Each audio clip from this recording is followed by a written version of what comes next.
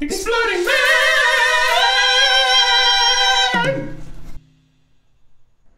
It was hot. Real hot. The kind of hot that makes grass reconsider its evolutionary path.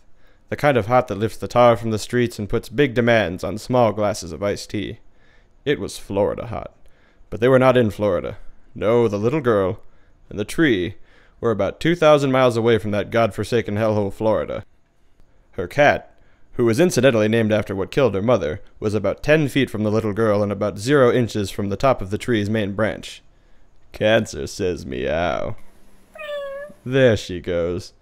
The little girl gave the tree her entire attention and recited this following public service announcement. You fucking tree, you god fucking tree, you better give me back my kitten, or I swear on the holy fucking ghost of Christ, I will have my father cut you down, gut you, and have you made into ass scratchers. The tree stood in proud defiance. His neighbor shuddered and started moving some roots away. The silence between them was violated by a sound that was nothing like Cancer's meow. It was the sound of justice. It was the sound of a superhero.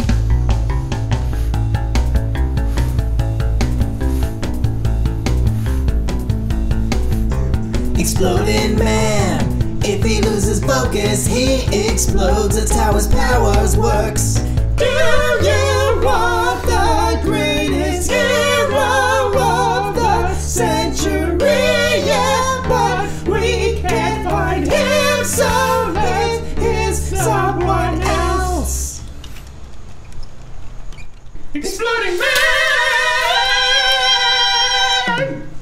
Hold no fear, for Exploding Man is here. You don't look like a superhero. I assure you, I am. I think I could beat you up.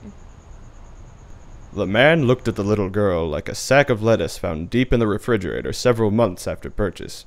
Not that big brand industrial lettuce, but the kind you get from a trader store. Hippie lettuce.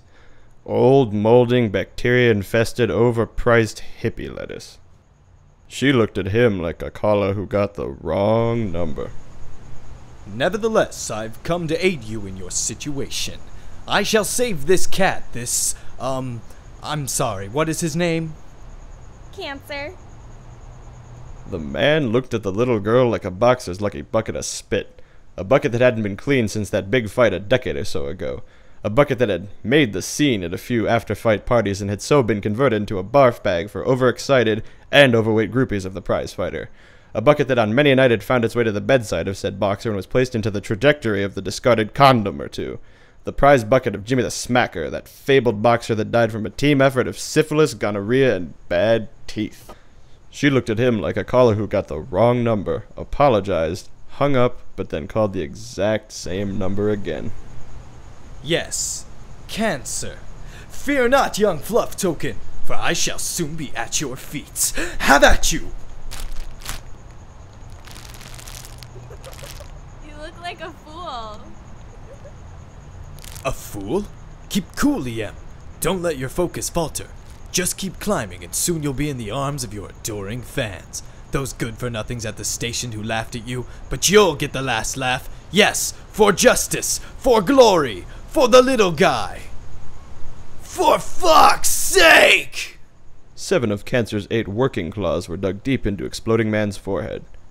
Down below, the little girl was calling Cancer to leap into her arms. Cancer leapt and ran off into the distance. The little girl shouted, Cancer! And chased after her.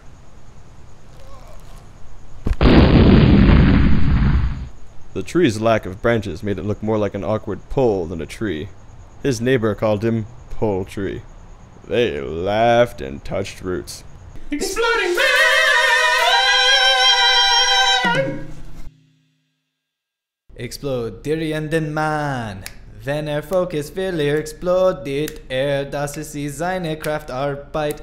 Wollen Sie den großen Helden vom Jahrhundert? Ja, aber wir können ihn nicht finden, so hier ist jemand anders.